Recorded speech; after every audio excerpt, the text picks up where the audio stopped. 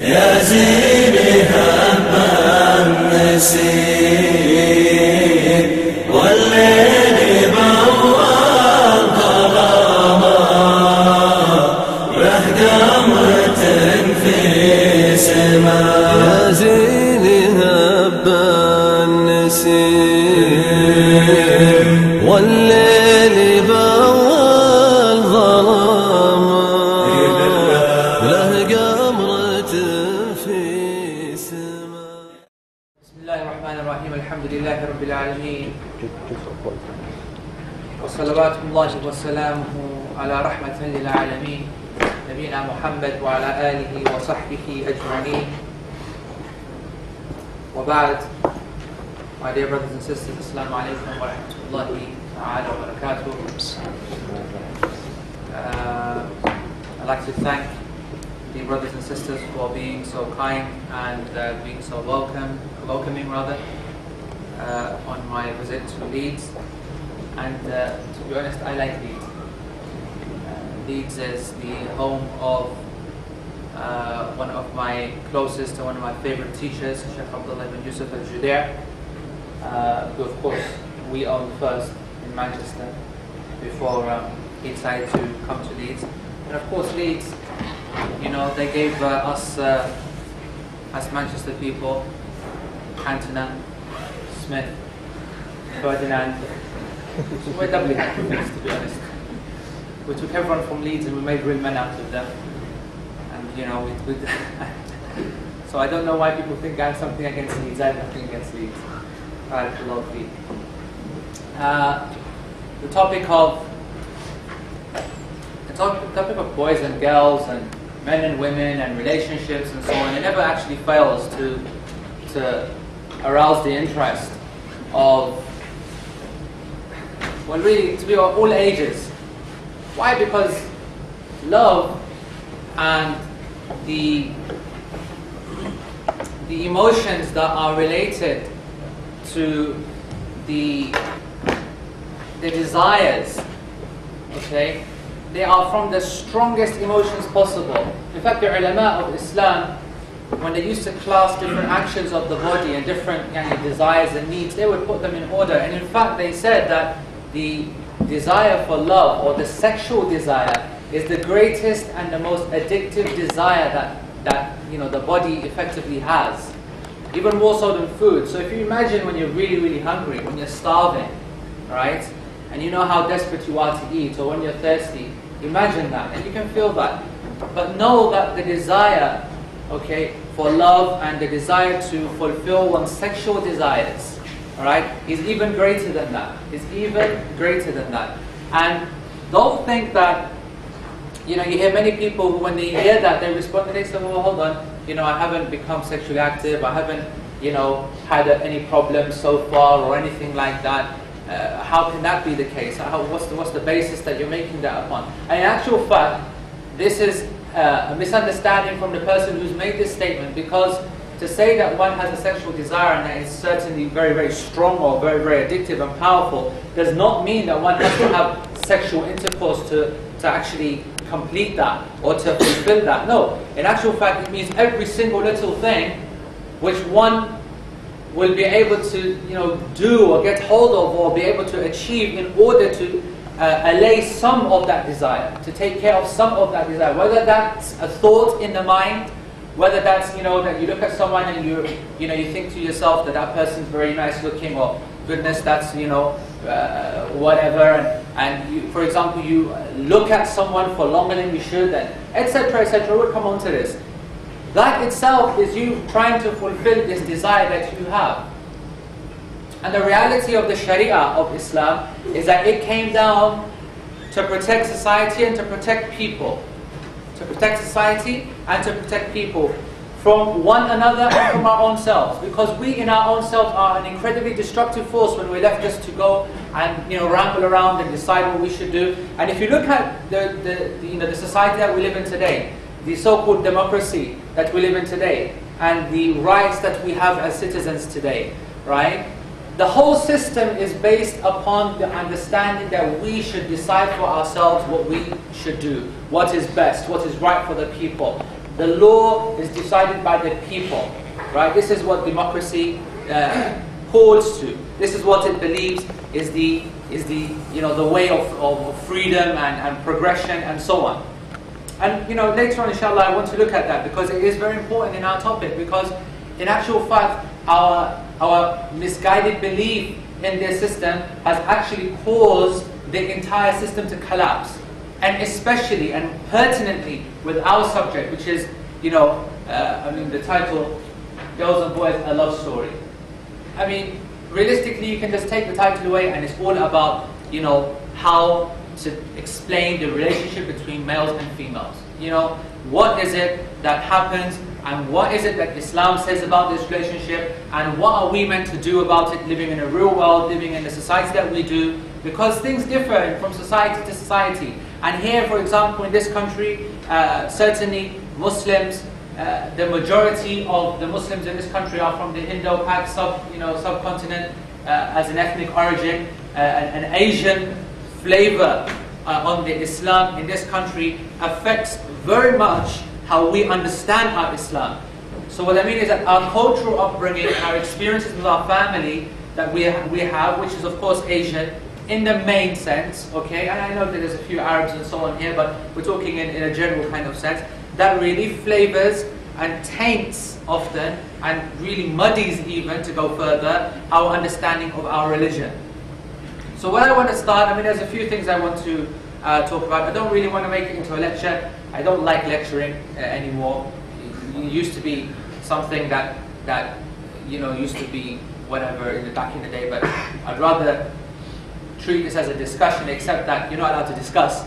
It's just going to be a one-way discussion. But it's not a discussion, is it really? But just imagine it's a discussion, then you can automatically relax, and I feel more relaxed because I'm just out of this lecturing thing. So, and then hopefully, what I'd rather do, what I prefer to do in this meeting, is that if we can just put a bit of material down on the table, and then we'll have an extended question and answers where really the question and answers in such a talk is where the real issues start to come up, because there's nothing like everyone's personal specific problems with a person, with a potential married partner, with a boyfriend, with a girlfriend, with parents who are being difficult, with parents who are being forceful, and so on and so on and so on. It's these areas which all of us recognize as real problems, real kind of situations that real people, real Muslims are facing today, which either we try and hide and we try to kind of make it out that it's not happening, or it's time that we confront these problems and see what the Islamic solution is, if there is a solution. Because that doesn't mean, there's certain things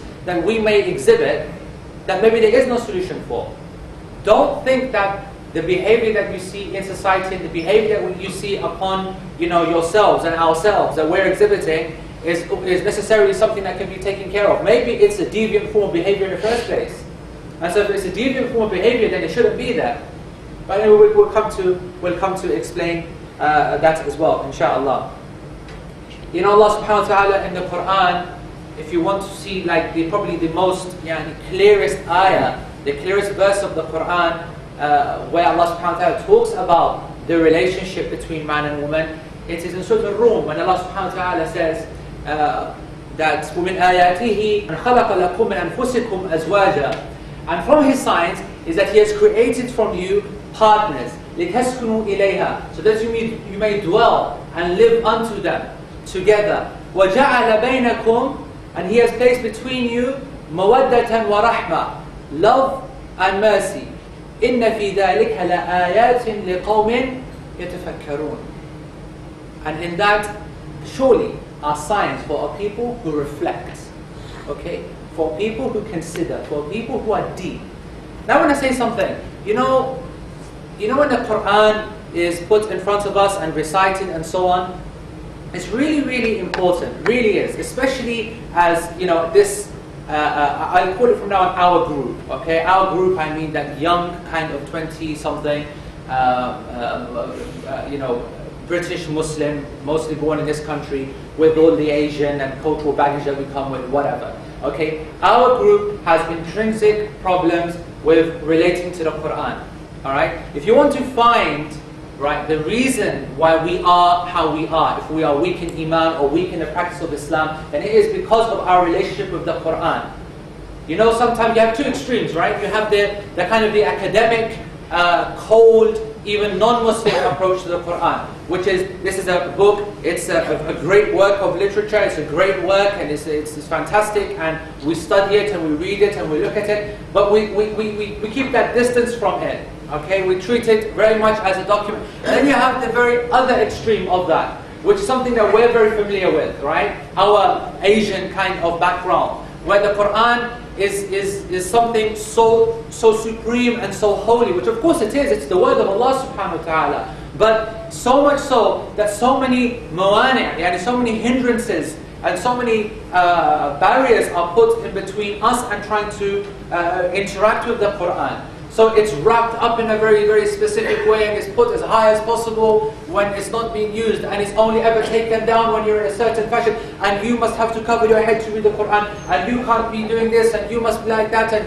you know, you shouldn't be referring to books of tafsir without wudu, and this, and then you'll find all these little points add up to an idea, a system, that the Quran is only meant to be used in certain times, certain occasions, to be pulled out, to read over someone who's dead, or to read over someone who's born, or to bring out for some kind of khatam or something, or whatever. And so you have these two extremes that the Quran is approached, and both of them are wrong, and both of them are totally detrimental to the person's Islam. And that's why you find that these people have no Islam, and these people who think they have Islam also have no Islam. And you find that these kind of Muslims from our community are the ones who deviate most in their understanding of the relationship with Allah and His Messenger sallallahu alaihi wasallam. And whereas that the middle way, and always the middle way is the way of the Prophet sallallahu alaihi wasallam, is to be able to have that respect. Of course, this is the kalam of Allah. This is the speech of Allah subhanahu wa ta'ala. Is to have that respect with this book, but recognize that this source is our guidance for life. That this book is going to show us exactly how to live our lives. And to live our lives not just to achieve a greater happiness and goal in the hereafter, but in this, as-sa'adu fi darain, yani to have happiness in both abodes, in the latter abode and here now. And that's the great advantage of being a Muslim. You see, non-Muslims, alright, have this great idea, you know, which they made up themselves, of course, that we're really miserable as being Muslims. You know, really. You know, they think that, you know, you have to change so many things, you have to become strict, and you can't do this and you can't do that, what kind of life is this? And you know, because for them, life, alright, the reason that the majority of the people, I mean, I don't know how many non-Muslims you interact with, but you find that a lot of them, you know, if you start to discuss with them and debate with them, you know, about life and God and the meaning of things and so on and so on, you find that they're fully receptive. And you'll find that, I mean, I'm speaking about myself, I mean, I can speak to, I don't know, a non-Muslim a day. I can say that 90% of the people that I speak to end up by the day agreeing with whatever I've said to put to them in terms of that there should be a purpose for life, and that can you possibly refute the irresistible fact that there is a creator, and that he needs to, that your need is to recognize him and to understand your role to him and so forth. They'll agree. So then you go all the way, and then what next? Yeah, but you know, it's just, what stops them? The love of this life, the fear of committing to something which they're so afraid of. They're so honest. It's really sad, actually. It's funny and it's sad that they really believe that, you know, it's a life, and they say you only live once and you're not going to happen again. You know, they start to laugh and joke about hellfire and heaven as like a joke. That's how they're treated. They say, well, look, you know, oh well, you know, so I'll go to hell, let me at least enjoy it now. You know, this is the kind of understanding. And the Muslim is like, you know, thinking, I mean, where are you coming from? You know, committing yourself to Allah subhanahu wa ta'ala, becoming a Muslim does not suddenly mean that your life is going to end now. And that's the only way it's not going to end now, and to achieve real, true happiness, to be able to be, you know, connected with your religion, is to be able to treat the Quran properly. And part of treating the Quran properly is when Allah subhanahu wa ta'ala addresses the Muslim, yani us, then we should listen very, very carefully. Because this is not just me speaking to you, or your father speaking to you, or your friend speaking to you, or your whatever. This is the Lord and the Creator of the universe speaking to you. Me and you as an individual. Every single ayah that you speak, that is the way that it has been transmitted. As he told Jibreel alayhi salam, And then Jibreel alayhi salam then went and told Muhammad sallallahu alayhi wasallam, and then Muhammad sallallahu alayhi wasallam then went and told the Sahaba, and then the Sahaba then went and told it to the Tabi'een, and in this silsila, in this continuous chain, it has come down to us in a direct fashion. So that Allah subhanahu wa ta'ala in a continual chain addresses every single person. So when you listen to the Quran, you have to put yourself in this position. I am now being addressed, and I am being now asked to think. The Quran is not for shallow people. If you're shallow, then go and find another religion. Because this deen does not have shallow people, thick people, dense people, dead people, narrow people. No. In this Quran are ayat, signs for a qawm, for a people who what? Who waste their time, who walk around like robots, who are zombies? No. يَتَفَكَّرُونَ. They are constantly thinking, constantly reflecting, constantly looking at themselves, auditing themselves, thinking about what they're doing, right and wrong, and what can be done better. Looking at the society, thinking, is this good for me, is it not good for me, is it helping me in my progression, helping in the progression of society as a whole? Everything matters. There's a significance to everything. And that's why something like this, a title like Girls and Boys in a normal society, would mean nothing. But for the Muslims, it means something very, very important. Because we recognize that Sharia has put a weight upon the relationship between men and women. That Sharia has placed responsibilities upon men and women. And that is something that we have to not only recognize, but try and submit to. And when I say submit to, the reason for that is because it's dealing with desires. It's not dealing with just black and white, A and B and C. It's dealing with desires, it's dealing with things that we really love. And this is very important, because when you submit to a law that's telling you not to do something, when you're trying to accept that something is haram, for example, that something is not allowed, right? Then you're often telling your mind and your body, right, well that can't be done because, you know, it just can't be done, it's not allowed. But when you try to fool yourself, when you try to misunderstand this kind of hukam and try to get yourself around it by not understanding the situation, that's what we're going to try and do today, to try and understand this relationship, because the forbidden things, and remember this, the forbidden things are very rarely things that are ugly or undesirable or, you know, or whatever. Rather the opposite. The forbidden things are incredibly addictive, they're incredibly nice, and they're incredibly desirable. For example, music. The soul loves to listen to music. That's the nature of music. That's why when you hear just one song once, you just don't forget it. It just sticks in the mind, and that's it. It's replaying in your mind all day. That chorus or whatever it is, it just keeps playing. Whatever you try to do, it's just there. By its nature, it's like that, and that's why they used to say that it's from the whisperings of the devil, and it's from the music of the devil. Why? Because we know that Shaitan is like that as well. Shaitan is a character who doesn't just go, you know, and just like in the cartoons, you know, big red whatever horns and, you know, don't do this or whatever. But Shaitan is exactly how you will not expect to see him. Shaitan is everything that you don't believe him to be. Shaitan comes to you and says to you and whispers to you and suggests to you that which catches you by surprise. You're not even ready for it, you're not even expecting it. And he whispers and he comes and he tells you things that you honestly believe to be right for you and correct for you and in your interests. And only afterwards you start to realize that, hold on, this is not right, or this is, you know, whatever. That only comes from guidance. And this guidance, of course, is what we have to make an effort to try and find and to submit to. If you think about this ayah of Allah subhanahu wa ta'ala, where He explains subhanahu wa ta'ala that the reason that He created partners is so that they can live together with one another, to enjoy each other's company. Mawaddatan wa rahmah has been placed between them, love and mercy. Then you know now that this desire that we have is actually something which can be used for benefit. The problem, of course, is when we start to abuse what we have. Now think about it, okay? Everyone here, unless that person, of course, who Allah subhanahu wa ta'ala had mercy upon, because they're the exception in our society of going to university and being young and free and single even, single in our society today. How many people have been absolutely pure from, coming from GCSEs and not had the opportunity to get involved and interact with girls and interact with whatever and so on and so on? Very, very few. And why is it that, for example, so many women find it difficult to stick to the Islamic ideas of modesty? And why is it that men find it so difficult to stick to the Islamic ideas of modesty? And why is that?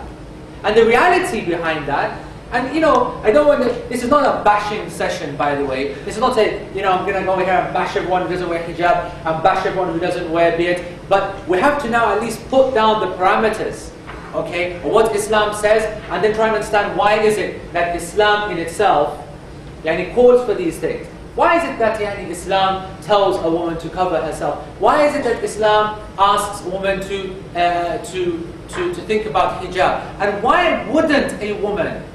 Because it's not just good saying, right, you don't wear hijab, you're this, that, whatever. That's just stupidity. Why is it that someone believes that hijab is not very important for them? Or maybe believes that it's important but can't get over the hurdle of putting it on or something. Or for example, the man, believing that in actual fact to not have the beard is something which is better than to have the beard. Why? Why does someone do that? And I think if you look at it, and studies actually show that when someone does not, and this is Islamic research, as opposed to just listening to blind academic rubbish from places like this, I suppose, right? The reality behind it is insecurity, right? We have a distinct state of insecurity with ourselves and almost an inferiority complex with what our religion is telling us. And such a complex is only ever caused if we honestly believe that the alternative is better. Because you can only have an inferiority complex if you believe you're inferior to something which is superior, right? And you can only feel insecure in a place where you believe everything else is secure.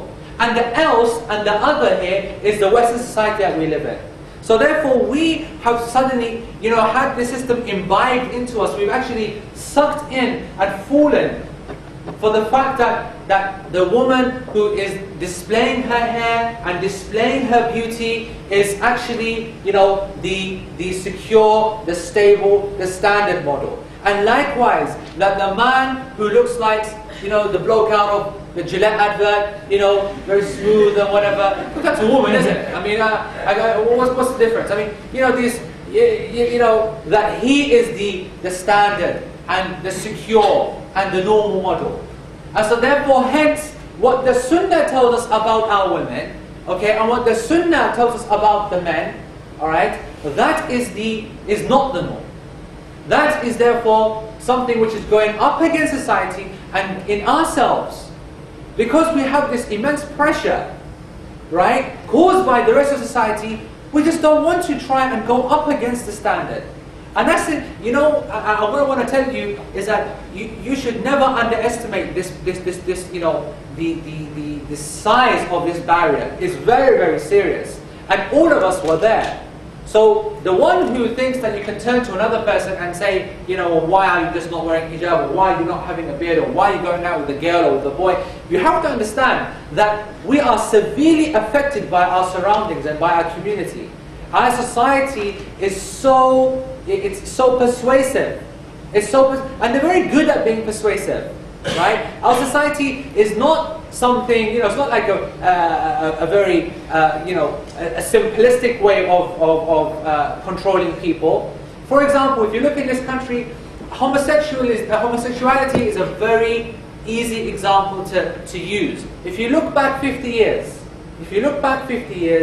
where there was no, the idea of homosexuality being accepted and spread in society was abhorrent, right? It was something which would not possibly be accepted amongst the people at all. But there were people there who wanted to try and push out the boat, who wanted to try and make something like that public policy. At that time, they were the inferior ones. And they were having the inferiority complex. Okay? Whereas the normal standard of society was normal relationships between men and women and so on and so on. So what happens? A few people, they put themselves forward, they put out a few ideas, they suggest a few things, society comes down upon them like a ton of bricks, they withdraw back into the shadows. And then they rethink their plans. And then they come back a few years later, different people in power, different effects into the media, different kind of things, and then they throw out their ideas again. And a few more people hear it, then they withdraw once the pressure comes down again. And so on, and this process continues until you have, from just an idea, you have a few people. And from a few people you have a group. And from a group you have an underground movement. And from an underground movement you start to then affect and influence people. And that's how democracy develops ideas in society. And that's the inherent weakness of democracy. Because it means that one day nothing goes, and then the next day everything goes. Because it's all going to be down to the masses. It's all going to be down to the people to decide what is right and what is wrong. And that's why Sharia is so noble. And that is why Islamic law has its own attraction. That is why actually all religious law has attraction to a certain group of people who recognize that discipline, who recognize that stability in law, that recognize that the Creator is the one who should decide what law should be. That is why this has its own inherent attraction. And it's coming and it's building, and it will, inshallah, one day, people will suddenly realize that without some fixed standards like this, mankind is going to go to the dogs. And you know that statement, go to the dogs, it's going to go to the dogs. Because our behavior at this moment in time is nothing short of animalistic. There's very, very little difference between our behavior and the behavior of dogs and animals. Because these are the animals, when you refer to animals in this sense, it's because they are, when you refer to someone as being animalistic, or acting like a dog, right, in the issue of relationships, what do we mean? They copulate in public, they have no ghira, of course, and so therefore, when the Muslims, when humans are, for example, being intimate in public, and all the kind of facade that you see in the community today as it spreads, okay, I mean from man-woman to woman-woman to man-man, and then, there's no more barriers left. And you'll see that such a system which allows itself to develop and allows itself to regulate itself, okay, such a system will lead to only one thing. And the one sacred boundary which still is holding, but just about, is the boundary between parents and children. And that will be broken soon as well. That will be broken soon as well. Parents, children, brothers, sisters, the whole issue of incest is being debated now on a daily basis in places like the Netherlands and all these permissive societies. And it won't be long until a few people start to suggest, here, what's wrong with it? What's the problem? And people will put up this defense for a period of time, and then they'll retreat. And then they'll come forward again, and then they'll keep arguing. And I guarantee you, the same way that the sexual kind of permissiveness society that has spread, and the same way that homosexuality has spread, is only going to be the same way that incest is going to spread. Why? What's it done on the basis of? Well, this person is a law-abiding adult, and he knows about himself, and he knows his own limits and responsibilities, so let him make the decision. That's what it's going to come down to, because that's how they allowed sexual permissiveness to be whatever it is at the moment. That's how they allow people to become gay and so on. They said, well, no, we can't infringe upon his rights. So if he wants to be like that, then let him be like that. So you give me one good reason now why, if a person comes and says that I want to have relations with my sister, why you should stop me. And that's the reality. You won't be. If you accept this principle, if you accept this premise that the man knows best, that they're able to decide what is good, then we should then go ahead with it. Do you see the danger of the system? And that's why you have to understand the problem of society that we live in. If you understand the undercurrents that control society, if you understand the undercurrents that determine for us fashion, and ideas of looking good, and ideas of looking beautiful, and the ideas of how we should walk and talk, and how we should appear, and how we should dress, and so on, and how we should have relationships, and what kind of relationships, and what the means should be, and so on and so on. These kind of ideas that are promoted look very innocent and funny. You know, they look very attractive. You know, Bridget Jones, look at her kind of understanding of how relationships should occur. Look at the American Friends model, the sitcom. Look at the way that it's produced and the way it's thrown upon the people as something very hip and very chic and very, you know, relaxed and very friendly and so on and so on. That's the way that these things are put in. It's not put in the harsh realities of what this will end up as. I mean, you know, who are they trying to fool? The Muslims shouldn't be fooled by this. But the Muslims are being fooled by this. That's why we are in the state that we are. That's why we have our religion, which is the absolute perfect answer to all this kind of facade. But the Muslims themselves not willing to take on this solution and implement it in themselves. And I'll be honest with you, I understand why. I was like that myself. I'm no angel. I was never a practicing Muslim all my entire life. And I was also a person who used to think totally a slave to the system, a slave to fashion, a slave to the desire. But then this is what happens. Allah subhanahu wa ta'ala has mercy upon people, guides people through others, and then they start to think and reflect. And what I just want to, if there's anything that I do today, is just to make you understand that any decision that we take, anything that we do in our society today, thinking that this is quality, or this is good, or this is cool, or this is right, and you are basing that decision on the standards of society, then I just want you to know how dangerous that is and how wrong that is. And then you're just, in fact, you're just a slave to a pathetic system.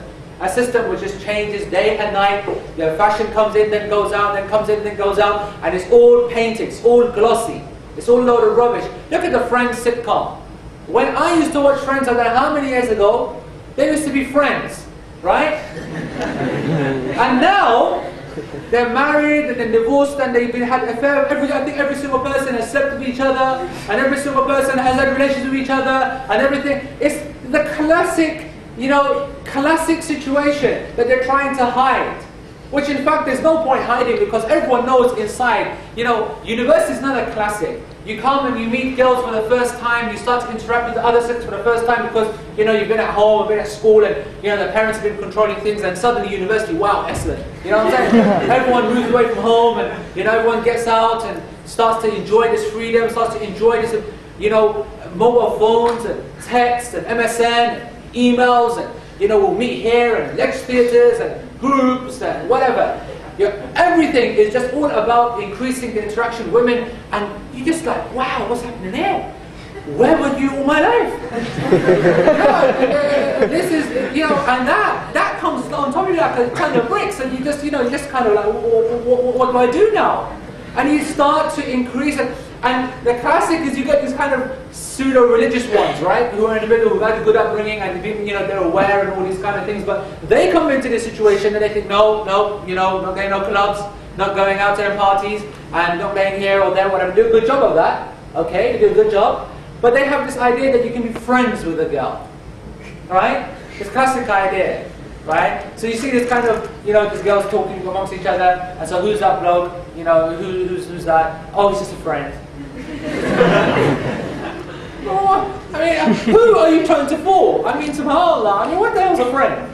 Yeah, what are you talking about? There's no such thing as a friend between a boy and a girl. And you know, I don't have to prove that. I know I don't have to prove that because every single girl knows that. And every single man knows that. So I'm telling you, all the sisters here, that if you have a man who you think is your friend, then don't. Because he doesn't give a monkeys about you or your friendship. He doesn't give a monkeys. Right? And that's a fact. And if you don't believe that, then, you know, ask Allah subhanahu wa ta'ala to open up your mind. Because He doesn't. Because I know. Because I've been there. I know. I don't need to make my own personal witness for it. This is a reality. This is the reality of relationships. This is the reality of, you know, of love. This is the reality of desire. It's something that we kind of, you know, we think that we're trying to trick someone, but we're not. You know, the desire for love and the desire for relationships is incredibly strong, incredibly addictive. And that's why, you know, honestly, so many people believe that they go through life, you know, for university is a challenge. It's a major challenge, okay? And everyone has individual responsibilities. Females and males have their own specific individual responsibilities in controlling their own behavior and their own assets. Now the woman, for example, she has certain specific responsibilities. And the man, for example, has certain specific responsibilities that differ. Now, you know, for example, women, their prized asset is their beauty. Okay? The majority of women are beautiful and very proud of it. And some men, you know, some men, few, you know, granted, but some, right? But the majority of women, all right, recognize that. And of course they do, and of course they should. And they should be proud of that. But with that beauty comes responsibility, because that beauty is the source of your izzah. It's the source of your honor, and it's the source of your respect. And this beauty, yani, can be destructive, and it can be a blessing. And in its most destructive sense, people's lives, and in its most beautiful and blessed sense, it can lead to the most healthiest of relationships, and cause a nation to develop, a nation to flower, and it causes people to become strong in a good community with a good marital relationship, and so on and so on. These kind of concepts need to be fully understood. Yani a man's responsibility in dealing with beauty, in dealing with desire. The man's sexual desire is stronger than that of the woman. And therefore, certain restrictions come upon him that are greater and more difficult. And that's why you see this crazy kind of hypocrisy, where all these men, like, they go around and complain to the woman that you're not wearing hijab, and your hands aren't covered, and your face isn't covered, and you're this, and you're that, whatever. And they're just, you know, walking around, you know, with the tight jeans, and tight t-shirts, and, you know, clean shaven, with, you know, these new, whatever, razors, and you know, as if it's only like one way. It's something like one-way kind of traffic. And that's just not the case. It's just not the case. People always want to try and blame someone else, and don't want to look at their own selves for their own responsibilities in this relationship or in this kind of society. That's always the case. Naturally, it's been the case. For example, a man would think that he's got through university by not having a specific relationship or not doing anything haram, and he'll think, you know, I did well. But he, throughout the university or throughout his interaction with women, whether working or whatever, is doing things which are leading up to such a adulterous, not adulterous, but a immoral kind of relationship and situation. Right? For example, looking at another a member of the opposite sex. So a man looking at a woman. It is something which has been restricted by Sharia. It is not allowed to look at a man for so long. So you can stop looking as well right now. It's a joke, of course, looking at the purpose for education is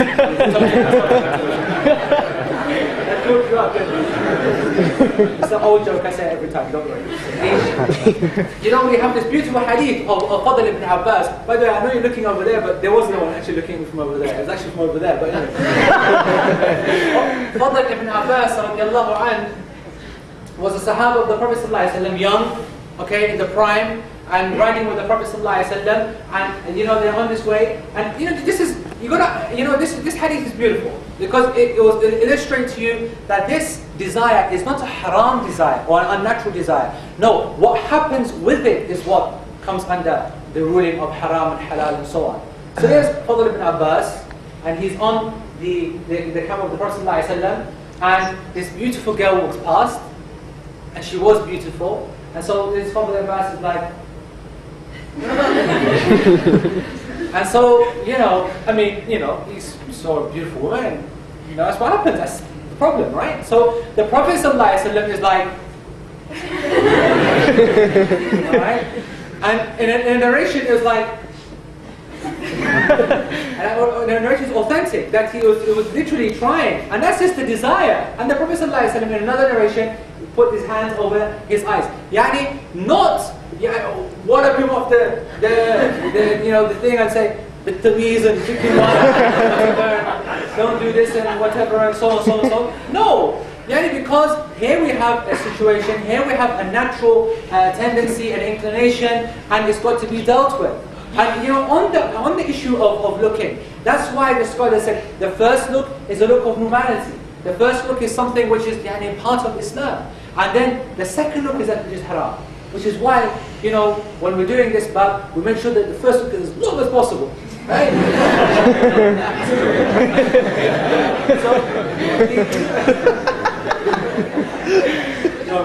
No problem with that. I think that. You know, the understanding here, the understanding that the Prophet ﷺ is trying to teach Ibn Abbas radiallahu anh, that, okay, the desire is there, but it needs to be dealt with properly. Not like this, not here, not now, in this kind of scenario. No, this needs to develop and fester in a healthy relationship and not in an illegal and unhealthy way. Single people who are left like this are dangerous, really. They are out of control. We are passionate, we are desirous, we want to have fun, we hate commitment. I mean, who likes commitment? Long term, you've got to be kid. This is the problem. This is the Bridget Jones effect. That woman has, honestly, she has codified our understanding of how relationships should be. You know, this non-committal kind of idea, you know, programs, you know, all of the most popular programs on TV at this moment, American sitcoms, of which there are I don't know how many, right? They all kind of idolize the idea of women and they're trying to develop relationships. And you know what the common theme that goes through all of these programs and these kind of theories is that long-term relationships, that committing to marriage and so on is the big taboo thing, the big no-no, right? That's how they understand that. That's how it's come to be portrayed. And that actually fits in with the general understanding of life, all right, for the West. I mean, for example, look at the, you know, a bit off the topic, the pensions situation in this country from an economic point of view. There's a crisis. There's a crisis because less people are contributing, greater numbers of old age pensioners need to be paid for, and the people who are meant to be supporting them, i.e. us, our generation, we're just a few 100,000 in the Muslim community, there's a whole stack load in the non-Muslim community, they're not interested in committing. And so they had this like interview of people on the street, professionals, okay? They're 25, 30 years old and so on and so on. And they said, so have you thought about contributing to a pension or starting your pension? No, not yet. And so when is that, sir? So, oh, you know, when I settle down, when I get married and so on. So when would that be? 40, 45, 35? What? You know, this is, and every person that you ask, same thing. I'm young. No committing, no long term, don't mention that word, I'm enjoying myself. And this kind of disease has permeated the community and the society. And it is the exact opposite to what the Islamic understanding of life is. And that is that every single person, once they start to recognize that their desires are becoming too difficult to control, that they should then get married. That's why the Prophet ﷺ said, Ya ma'ashar shabab, O young people, man istata'a minkum, who is able from you to have the earnings, the ability, فَلْيَتَزَوَّجْ, then get married. Whoever is able, you have the ability to, the financial ability and the family structure behind you to do that, then get married. And why? Because it is أَغَضْ لِلْبَصَرِ, because it is more helpful to lower the gaze, to control the desires. وَأَحْسَنِ الْفَرَجِ, and it is more guarding for the chastity, saves the private parts. The private part, our desire, you know, subhanAllah, our desires are always referred to as the private parts in the Sharia. You'll find that a very kind of like graphic kind of illustration. That the private parts, whenever the Prophet ﷺ said, guard for me the two, and I will guarantee you paradise. Okay? And the Prophet ﷺ, likewise, two things, take the people to paradise, the tongue and the private parts. And the private parts does not necessarily just mean a physical act, but it means everything which is involved with desire and meeting out that desire in an incorrect way. So the Prophet ﷺ is advising us to get married as soon as possible. And that was his sunnah in his own family. And that was his sunnah with the companions. And he did advise those who weren't able to do what? To fast. فَإِنَّهُ لَهُ وَجَاء, because that will be for that person a restraint, a control, a barrier for his desires, to put up against the society and his onslaught upon his heart and upon his feelings and his emotions. And it's really interesting actually, Ibn Taymiyyah rahimahullah, when he was explaining the wisdom behind fasting, right? He did say that when one fasts and one decreases the intake of food and water in general, the intake that's required to keep the body running at optimum speed, then everything starts to then go into a state of homeostasis, which is trying to control the body with less intake. And so he said that the vessels, the blood vessels, restrict in size, okay, which is physiologically correct as well. So they restrict in size, and because we know, as the Prophet ﷺ said, that the shaitan, he flows through the blood of Bani Adam. Okay, he literally flows through human beings when he's out there to try and affect and deviate mankind. So he said, Ibn Taymiyyah, that with the restriction of the vessels, you are actually restricting physically almost the movement of shaitan and his ability to affect you. And that's why when someone who is fasting properly, I add, because these days fasting is seen as some big joke. Fasting is like we're not going to eat, from morning to evening, and that's it. And chuck a few du'as in, and knock a few prayers out, and I've done a fast today. And the reality is that it's no different from being late for work, missing your breakfast, and being too busy at lunch, and then having an early evening meal. That's effectively what the Islamic fast is becoming today, isn't it? And that's the problem. If we're not concentrating upon how we fast and how we understand what we're fasting from, and how are we using this tool to control our desires, then we don't get the effect of decreasing sin, decreasing desire, decreasing our own desire to sin. And that's why it's important to appreciate where our emotions come from and how they're affected by the rest of society. Really. So I don't want to really go on, because I do believe that the majority of I think issues that we want to cover will really be covered in questions and answers. I don't want to just keep going banging on whatever. But I think that what's really important for young Muslims, and it's certainly in my own experience, because I'm involved in a lot of my own teacher is a judge, and judges between a lot of people who have marital problems and so on. And I want to actually talk about that, because we do say that marriage is the answer, and a lot of people kind of turn around and say, well, come on, wake up to the real world. And how are we going to get married, right? How are we going to get married? And do you know what happens when we go to our parents and say that we want to get married to so and so and so and so? And I'm not blind to that. Of course I know. I'm from the same group of people, whatever. Everyone's been there, and we all know their situations, all the difficulties and all the stereotypes, and it's all true, isn't it? Our parents, honestly, as well as being the greatest people and pulling off the greatest things, they are at the same time guilty of the most greatest crimes against us. Forcing women to get married to people that they have absolutely no desire for, and absolutely no attraction for, absolutely no compatibility at all whatsoever. And the hype that you hear from the non-Muslims about Muslim women being kidnapped and forced and taken across and so on and so on. Believe it. Believe the hype, because it's true. Because I deal with people who that's happened to. They've gone and the marriage has been forced upon them in order to safeguard honor and respect. And I put that in the most of inverted commas. That of the parents, and to repay family favors and so on and so on. How sad is that one sacrifices one's daughter or one's son and their ensuing life for the sake of trying to maintain some kind of relationship with a family member or something like that. But that's the reality, isn't it? That's what we're faced with. When we're trying to get married, these are the problems that we have. Our parents won't listen to us when we try and tell them that this person's better for me, or this person's more appropriate for me, and so on. And these situations always need a bit of give and take. They do need a bit of give and take on both sides. I mean, the Asians, it seems like the only thing that we're known for is that we like to get married to our cousins and things like that. Okay? And the reality is that it's permissible, of course. Islamic Sharia allows that. And often when the parents advise that for us, often it's a good thing. And there's many benefits in that. And I myself am a promoter of that.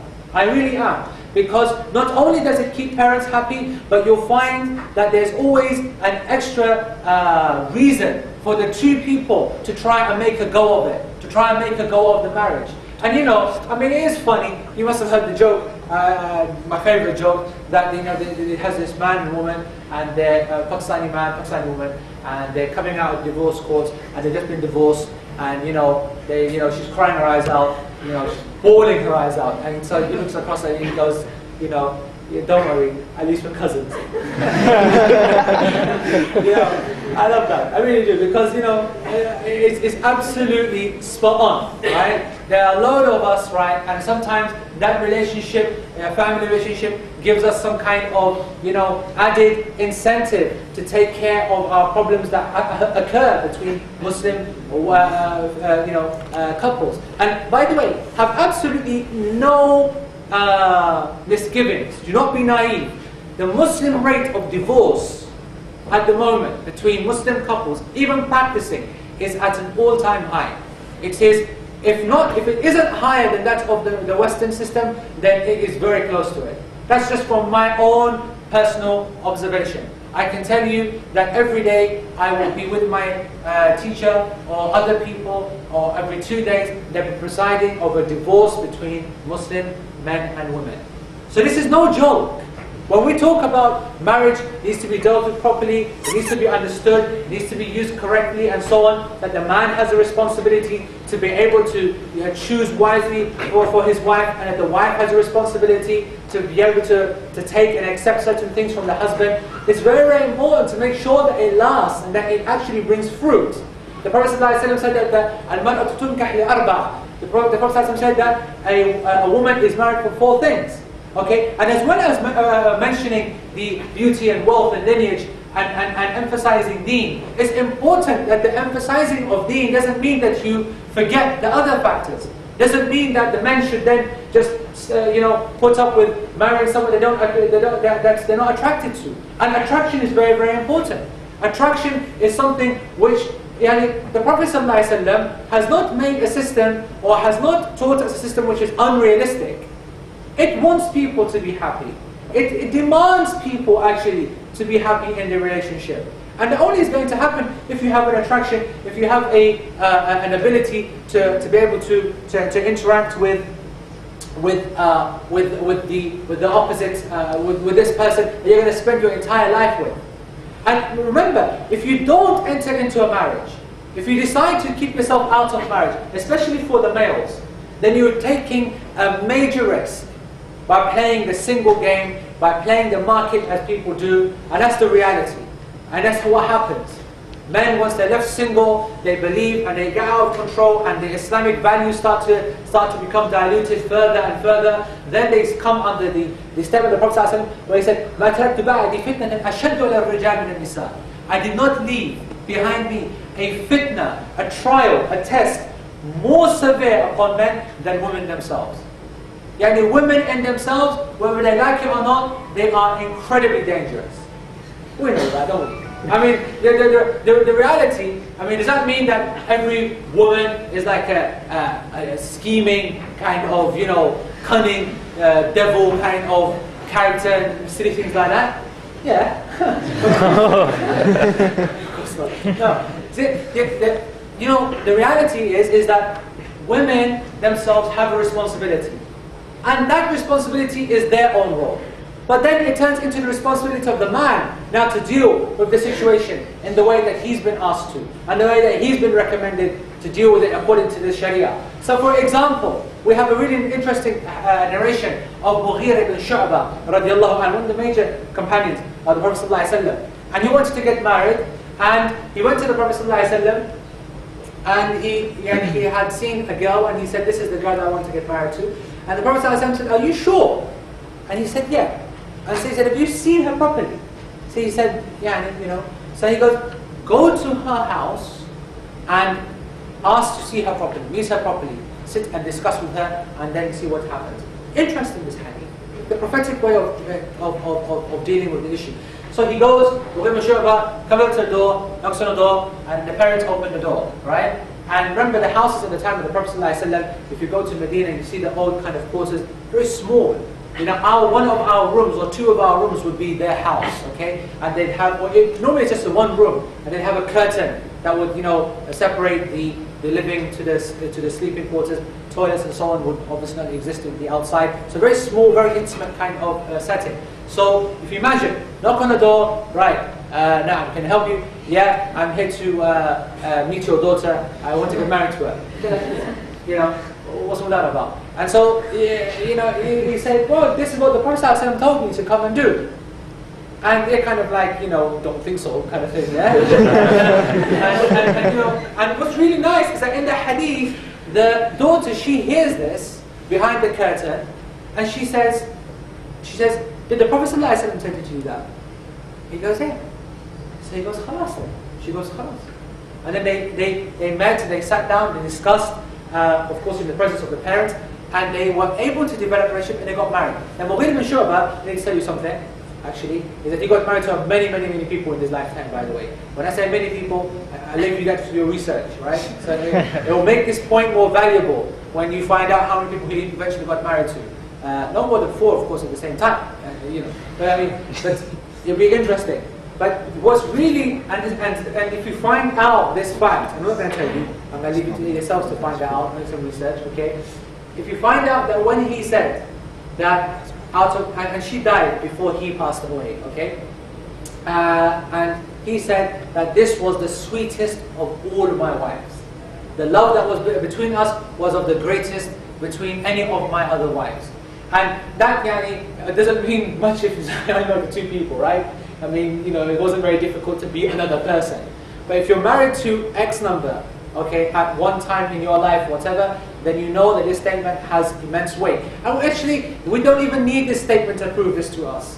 Because we know that when the hearts and the minds are in tandem and they click, then this is going to work. That's why the Sharia avoids and cuts down contact between men and women in outside the marital relationship. Why? Because it takes very, very little time and little effort for men and women to click. Really. And I really do mean that. And, you know, again, something which I don't need to explain or prove. This is something which is known by tajruba. Every single man and woman knows that. That there's the greatest sense of excitement and buzz and addiction to be able to relate with, you know, it's sometimes, you know, women just want to speak to women, but sometimes they want to speak to men. And that's just the same with men. Sometimes they want to discuss things with men, and other times they want to discuss things with women. Because of the different kind of relationship that they are able to develop, and that in itself is addictive, and that in itself becomes fixed after very, very little contact. And that is the reality. And once you get into that situation, and that love develops, and it always does, don't fool yourselves to believe that anything else ever happens. Then, as they say, love blinds. And so once you're blinded by that relationship, then everything else goes out the window. Everything, parents and friends and advice and haram and halal and Allah says and the Prophet says and this, doesn't mean nothing to you then. It doesn't. You could be the best of Muslims. You could be the best of religious people. But it doesn't matter then. Because once love takes over the heart, this statement, love blinds, is more correct than what the author of this statement actually realized. Because it totally puts a seal upon the heart, a seal upon the ears, a seal upon the eyes. You just will not listen. The only thing that matters to you is this woman now. And the only thing that matters to her is this man. And it starts to go to stupid levels, where a person is willing to reject his parents and leave the house and run away and leave education and leave the religion. Leave the religion. I mean, I remember last year there was a girl who was brought to my attention that she was, you know, the same thing happened to her, you know, a little bit of contact. She told me all about it. She said, little bit of contact, give me advice, please. I had to leave home. My parents wouldn't accept it, and I've just realized now that my religion can't help me in this. So I want to become a Christian like him. That's where it goes. That's where it ends up. That's what happens. All from just a small interaction. Don't write off the danger. Do not. Because you will not find a more powerful experience than love itself. You will not. That's why it's so beautiful when it's done with correctly, and that's why it's so deadly when it's abused and not looked after in a correct way. And I'm sure that I've spoken for more than an hour, which is far too long, isn't it? Right? But no one seems to be saying anything. I should be seeing some people saying that's enough or whatever. But no, fine. Then I put me up here like a chicken and roast it. As long as you were there. Splitting myself. Like nice. We'll deal with you afterwards. Right. So, really, like I said, I don't want to, because it's turned into a lecture already. It's been 1 hour of just me talking, and I'm tired, to be honest, right? I don't like to do this because you're all intelligent people, inshallah. You're intelligent people who, you know, it's this is a talk which always comes around this time. I don't know if you guys planned it or not, but it's around Valentine's Day, and everyone's into this kind of, romantic kind of mood. Everyone's getting together, and all the movies are going to come out, and all the cards are going to come out, and all the text messages are going to start flying around, and emails, and blah, blah, and everyone's going to find some excuse to do something, and whatever. Everyone's going to find themselves in an opportunity to take, a benefit or advantage of the situation. And so, you're only being told what you know already, surely, right? We all know that we're not meant to do this, we're not meant to do that, but the reality is that we do. The reality is that we succumb to our desires. Why? Because it's an incredibly addictive desire. It's an incredibly, to look at another person is very addictive. To enjoy beauty is very addictive. Why? Because beauty is like that. That's why beauty by its very nature is like that. To enjoy oneself and to flaunt what you have is very addictive. And it's something which comes very naturally to someone who's feeling insecure with that which really matters. Our Sharia, our law by Allah subhanahu wa ta'ala is something which is so natural. Sharia came down, to preserve society. If you want to ever understand, if you're doing something, you're studying something and it says this is halal, this is haram, this is halal, this is haram. If you want to try and understand why, you will find that all of the individual reasons lead back down to a central reason. That is what? To preserve society. To keep society running in good order, in good function. Alright? That's the role of everything. And so when you yourself decide to disobey, and you decide to go against the command of Allah subhanahu wa ta'ala, which is the most natural and beneficial thing for each individual member, it will never ever be something that is difficult for the people. It will never ever be something which is unnatural for the people. Rather, it will only be something which is good for us. But when you do that and you go against the system, then not only do you fail yourself, but you fail society as well. Because society will then feed upon your actions. And then it will have ripple effects upon the other people. And it maintains this level of regression and aggression. Regression from Sharia and aggression against the Sharia and its principles. And then being something in line with the normal standards of society, which change every day anyway. Something which changes today, comes back in tomorrow, and so on. You can think of so many examples. I did a classic example, like for example, those men who wear their trousers, for example, below the ankles, right? Okay. Now the Sharia requires that a man should have, he should have his trousers or bottom garment, like a thobe such as this, above the ankle. As the Prophet ﷺ said in many ahadith, anything which is below the ankles is in the fire. Now, a lot of people, I'm not going to get into the fiqh discussion of this, but I'm just from a fashion point of view. There was once upon a time where that was really seen as something stupid, right? It was seen as the Mr. Bean look, right? Okay, especially those who were doing it, walking around like that kind of thing, yeah, looking like a whatever, right? But they came into society not long ago, and still now, actually, where it is seen as a fashionable cut in a suit would be a straight cut trouser, which would be actually above and around the ankle. And so it's not as fashionable. And so the Muslims were able to wear trousers, and walk around no problems. And that was a little while back. And now, the Muslims who have been using these kind of, these, I don't know what they call them, kind of like long, baggy bottoms things, whatever they call them, shorts things, which come right up to here, like skaters things or whatever. And they've been wearing them, right? The men have been wearing them and practicing ones who believe that you should keep the bottom above the ankle. And they've been wearing them and they've been thinking, excellent. And that's fine, because all the society's youth and young people, they walk around that kind of thing as well now. Right? They have it up to there and they have that much showing. It's not a problem. And see, that's the danger. If your religion is going to be determined by what your society tells you, and you don't realize that your society is governed by the most pathetic of rules, which is what the people reckon, which is what the people say, today and changes tomorrow, and changes again today and changes again tomorrow, then realize that you're just going to be just like one of these little rubber ducks on the water, and you get tossed around and thrown about, and you have no value, you have no worth. That's why when someone does not follow Sharia, they have totally sold themselves. That's why Allah subhanahu wa ta'ala says that they sold the deen, the verses of Allah, بِثَمَنٍ قَلِيلًا, for an incredibly petty price, a nothing price. They sold it. They sold their izzah, they sold their deen, they sold their respect, they sold that which gave them honor. As Umar ibn Khattab said, that kunna adilla, we used to be nothing.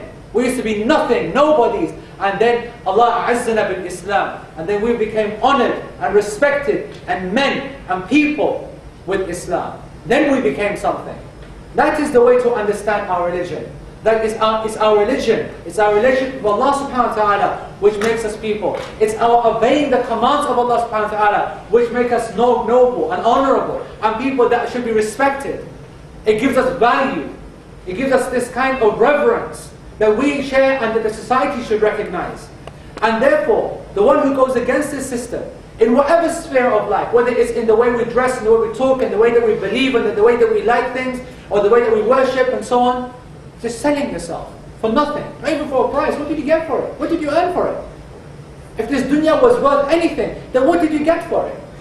And will the person on that day, when we need our good actions, when we need respect and honor, will that person look back and say, what was it worth? What was me displaying myself like I thought that I should be, and walking like I should be, and doing what I should, and enjoying myself?